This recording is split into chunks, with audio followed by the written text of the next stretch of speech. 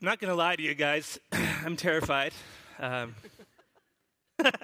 They put a PhD in the end of my name just to make me feel better. I'm actually the only non-PhD in the group, and I've spent very, very, very, very, very, very little time with the Dalai Lama.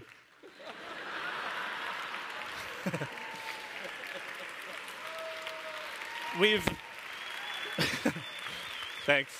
We've heard about some very exciting things today, romance and war and sex, and David Eagleman took his clothes off. Just getting started. But we saved the best for last, data. I want to talk about the human experience of data. What does it feel like today to be in this big data world? I do a lot of traveling. I actually just came in yesterday from Hong Kong, and the world of air travel is a really interesting one. Because I think it's a good metaphor to think about what this big data experience is starting to be like. First of all, because we're immersed in a system that is so complex that we can hardly understand it. We catch little glimpses of it as your baggage goes through those little baggage sorting doors and as those men in strange suits come to fuel the plane. But we really only see a very small window on that experience. The entirety of the experience is too hard to comprehend. At any given time, there are more than 1 million people in the air. And what you're seeing right now is a visualization of all of those flights landing and taking off on 15-minute intervals. It's sped up a little bit to give you this kind of respiring system, this incredibly complex system of air travel. And more than anything, it's a system in which we lose control. It's maybe the only place in our lives where we voluntarily give up control. So I think this incredible complexity and this lack of control are very important in our thinking about what is the human experience of data. The American novelist David Foster Wallace, when he was writing Infinite Jest, this gigantic phone book of a book that has footnotes in it and footnotes of footnotes and occasionally footnotes of footnotes of footnotes, he said that one of the things that he wanted to do was mimic the information flood and data triage that he expected to be a bigger part of U.S. life 15 years from when it was written, which was 16 years ago. And so let's just talk a little bit about what data is. What is the stuff that's flooding us? Well, we can define data as measurements of something, and another useful sort of alternative to that is we can think of them as records of something. And we're creating more measurements and more records. That's the main thing that's happening with this big data world. And I run this company called Office for Creative Research, and we're focused on one side of this data picture. And to help you understand what that side is, let me just go back in history a little bit to a couple of famous visualizations. This is Florence Nightingale's Rose diagram about the people who were being killed in the Crimean War. Here she was trying to say that more people are dying from disease by far than who were getting killed in the war itself. So this is taking a very complicated system and it's reducing it to something that's simple and easy to view. At the same time, Snow published this map of cholera instances in London. And the difference, I think, here between the graphic we just saw and this one is this was revealing something that had never been seen before. So I think about this difference between reduction and revelation also at around the same time using medical technology. So this is the blood pressure meter, the sphygmomanometer, and it takes a very complicated thing and makes it simple. And then this is the X-ray. It shows us something that we've never seen before. We can do the same things with data. We can reduce or we can reveal. And the things that I'm most obsessed with are these times when we can reveal. So these are some tweets that I just pulled from Twitter to give you an example for the next project I'm going to show you. These are randomly pulled tweets of people who use the phrase "just landed" to give you a character of what those types of tweets look like. 4 years ago, I built this project where I took 36 hours of people saying "just landed," and because I know where they're going, they just told me, and because I know where they live, because they also told me, I can plot a small slice of world travel. You know, rich white Twitter users. But it's an interesting model. And then this companion project is Good Morning. This is everybody in 2009 saying good morning on Twitter. The people in green are people who wake up and say good morning early. The people in red are people who say good morning a little bit later. You know, the point here is that we're seeing something we could have never seen before. Right? It's this emergent visual system, and these types of systems are the ones that really excite me. I spent 2.5 years at the New York Times as the data artist in residence, a title that, yes, I did make up. And I worked there with a guy named Mark Henson, and he ended up being a co-founder of my company, and we worked on a project called Cascade there. And what Cascade did is it looked at every piece of content that the New York Times created, and it allowed us to visualize conversations around that content. So here's a quick example. This is a story called The Island Where People Forgot to Die. And what we're seeing here is we're seeing this tree of conversation that grows from one single tweet. So one single person said something about this story, and then everybody else, all those pink dots that we're seeing, those are other people reading the story. And I can not only see this view of the data, but I can switch into another view, which doesn't just show me the profile, but shows me the kind of separate threads of conversation that are coming out of it. And I'll tell you what the most exciting thing about this project was, is that when we were talking about conversation before we visualized, we had very limited terms to use to describe these conversations. We could be like a good conversation, a long conversation, a short conversation. But by building these cascade structures, which is what we call them, we were able to add to our language. We were able to say, oh, this is a tall conversation.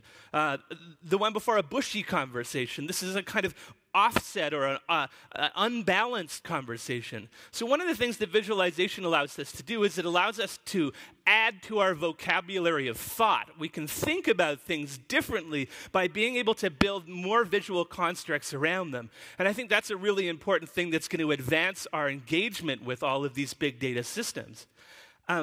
Getting back to Revelation, though, Revelation is not only about big systems, it's about smaller ones as well. A couple of years ago now, it was revealed that your iPhone was storing your location data unsecurely. And so everyone was up in arms about this. At the Times R&D lab, we were like, yes, the world's largest location database. It's unsecure. We can get people to give it to us.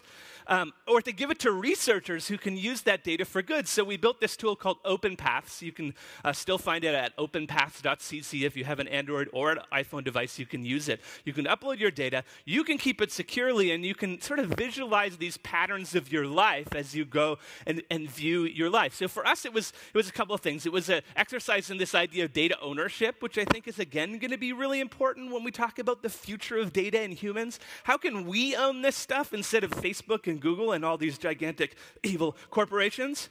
And because we see this all the time, we're getting requests for permission to use our data, but we never get to use it ourselves. We never actually get to use that data ourselves. So again, it was an experiment in this thing which we call first-party access. But more than that, for me, I started working with my data. Brian House, who was one of the researchers with me, also started working with their data. And we were excited in this thing. This is a note from the California District Attorney's Handbook, and it says, cellular phones have become the virtual biography of our daily activities, which is totally true. And so by looking at our data, we can see pieces of this data, and we can see our life in ways that we didn't understand. These are the meaningful locations in New York City for Brian, and these are some more abstract images that I made from my OpenPath data showing the directional vectors that I took during a day. It kind of reads like a clock on its side. And I have this really, it's a kind of weird thing here, so stick with me. I have this idea that people could put these things up in their bedroom, right? And then before they go to bed, they could look up at it and they could say, good night, data. And the reason why I want that is because I want people to build a personal relationship with their data. These are three of my location points. So there's one, there's another one, there's another one. These are just numbers, right? We can discard these things pretty easily. The first one was the moment I stepped off the plane in New York. I spent 27 years in Vancouver. I've been in New York for 3 years. Maybe the most changing moment of my life. The second one was this Thai meal that I had on Amsterdam Avenue. I had it with this glass of Riesling, and I wouldn't have remembered that moment at all if it weren't for my data. And the third one that I showed you, that was the moment I met my girlfriend. So I would love to show my grandchildren this thing and be like, that's why you are here, is this thing. And I think that these somethings can become even more interesting and more, in some ways, abstract than that if we back up a little bit, because more and more things are becoming data. There's this beautiful transition when something becomes data, when it becomes measured and recorded, because we can do more with it. And those more things can be good, they can be bad, but they're almost always interesting. This is Ben Rubin. He's my other business partner, and for years he was working on a project at the Public Theater in New York called the Shakespeare Machine. Because one exciting thing that's happened with Shakespeare is Shakespeare has become data. There's this project called the Monk Project, where they've gone through all of Shakespeare and they've cataloged the language into files like this, powered by grad students, and now we can look at all of Shakespeare. And remember when you were in high school and you broke sentences into those kind of sentence trees? Well, we can do the same thing with Shakespeare, but we have all of these possible forms of speech in there. And so we can play these games. So a really easy game to say is, I want to look at article, adjective, noun. And article, adjective, noun gives us a list of phrases, which that's this really simple game to play with text, but it's actually pretty beautiful with Shakespeare. This is a small peek of those article, adjective, noun combinations in Shakespeare. And so because this stuff became data, we can do things with it which just open our doors and opportunity to the way that we understand and experience this thing that's hundreds and hundreds of years old. So in some ways here, here's a video of Shakespeare Machine. If you're ever in New York in the Public Theater, it's a permanent installation. There's 37 blades, one for each play of the theatrical works of Shakespeare, and the content on each individual blade is from that play only. So just pick one in your head. That one's Hamlet. It's not, but just pretend it is. And you can see that all the text that arrives on that blade is Hamlet. And by playing these games across the plays, then we can understand Shakespeare in a way that we didn't understand it before. Let's skip the second video. So here we're kind of dealing with history as data, but I think a really important thing that we have to understand as humans is the opposite. Data is history.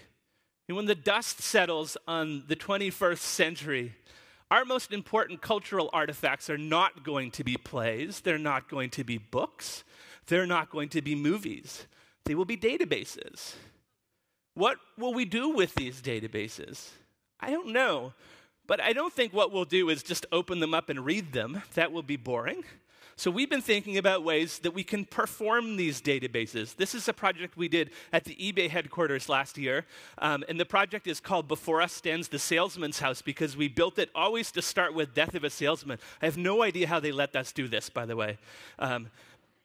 And what we do is we start with a book, so Death of a Salesman, and we look at the text of that book. And what we're looking for here is we're looking for things that could be sold on eBay. So we use an algorithm to extract all the things that could be sold on eBay. We then look at each of those items and see who is selling them, for how much money, what kind of descriptions are they using, where are these sales happening. We dive into the micro stories of these objects, and then we do this as a circular game. We end up in a location that sold a flute, and then we find out what books are people reading in that location that sold a flute. We use one of those books as the seed for the next round of this game. You can see a video of this online, and hopefully we'll get a chance to install it and some pieces of that puzzle. So we look at this immense thing, but we use some algorithmic games to try to walk through it and invent some type of experience of it that is not just the database. What is it like to have these databases be played back to you? Because information has certainly changed in scale. It's changed in scale so much that we can't read things anymore. Or I should say we can't do a close reading of things. So to steal a phrase from Franco Moretti, what we can do is we can do a distant reading. We can use computers to allow us to look at these things from a very far distance. Very much like when you're in an airplane. The ground, you can't see detail anymore. I can't see people's faces. I can't read the signs on streets. I can't look at the license plates of cars. But what I do see is I see pattern which was otherwise unachievable. Right? And so by using computation, we can do distant readings of data sets. And I love this quote by Franco Moretti: "To understand literature, we must stop reading books." This is a map of every hotel in the world. And this is the kind of way which I think we're tempted to represent a data set like this. We can do some games with it, color it by the star rating and so on and so on. But what these types of visualizations ignore is that a hotel is a human experience. I know this only too much lately traveling. A hotel is a bizarre place. So we just finished a project up in Vancouver where we decided to do something similar to the last project I showed you, where we used a series of famous novels. We start with we start with Lolita, not On the Road, but we can use one of these novels and we say, what hotels would the people stay in if they were traveling today, the characters in those novels? And we use that as a mechanism to dig through this. The piece is called The Room Would Be Good Enough for the Time She Had to Stay. And I'll show you some pictures of it. I just realized that the last thing I was supposed to add late last night was a video of the piece. So you'll have to go to our website and see a video of the piece. But what you see is you see all of these characters from these literary pieces traveling through this landscape. And then you see in real time, you see images that people have posted from those hotels, reviews from those hotels, prices of those hotels. So in a way, we manage this massive landscape by breaking it down into narratives which are meaningful to us. So, this is the reason why I talk about this stuff, because I hate this so much for a couple of reasons. First of all, really, we f***ed up oil so badly, and now we're trying to say the data is the new one? But more than that, data is not just a resource, right? It's a substrate that we can be creative on. It's a surface which allows us to reflect. It allows us to see things in ways that we have never seen them before. And I don't think we understand this yet at all. So I'm trying to just get some things into your head. And I'm going to use my last 30 seconds to read a quote by Thomas Pynchon. She looked down a slope, needing to squint for the sunlight, onto a vast sprawl of houses which had grown up all together, like a well-tended crop from the dull brown earth. And she had thought of the time she'd opened a transistor radio to replace a battery and seen her first printed circuit. The ordered swirl of houses and streets from this high angle, they sprang at her now with the same unexpected, astonishing clarity as the circuit card had. Though she knew even less about the radios than she knew about Southern Californians, there were to both outward patterns a hieroglyphic sense of concealed meaning, of an intent to communicate. There seemed no limit to what the printed circuit could have told her if she had tried to find out.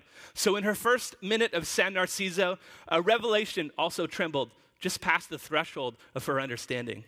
Thank you.